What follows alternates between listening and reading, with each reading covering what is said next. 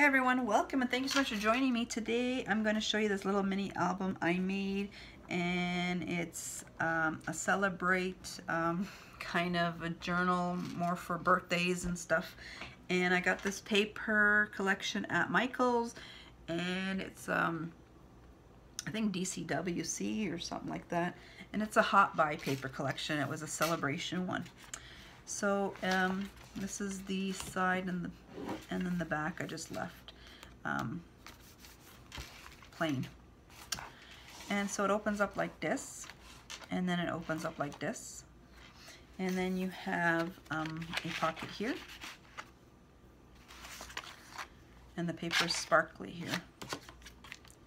And then this one here opens up like so. I don't really like this album because it's kind of tough and it won't lay flat because the paper is strong, that's why. And so that opens up, and this opens up like this, so you have lots of journaling, not journaling, but stuff for your pictures. Here you could journal if you wanted to, or you can always add some cards here, or some little pieces of paper like this to journal on. And then this side here, it opens up like that, and then on this side you have another pocket. And then this side opens here, and it opens up like that again.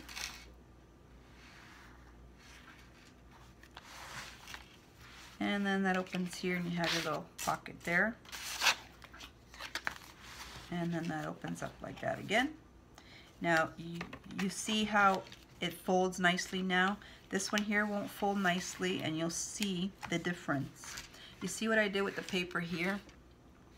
I did not leave the little gussets empty like how I left these ones.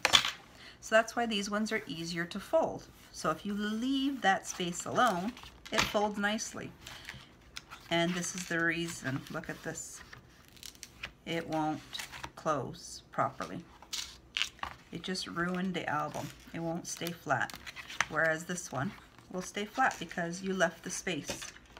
So just keep that in mind. This was a mistake I made, and we all learn from mistakes, so I never did that again. I wanted to do the whole paper like that, and I tried it and it just did not work. So now I gotta suffer the consequence, and it breaks up all the time. Every time you open and fold it, it just ruins the paper. So make sure you leave some space in between. And then this opens up, and you have your pocket again. And then again, and another pocket here.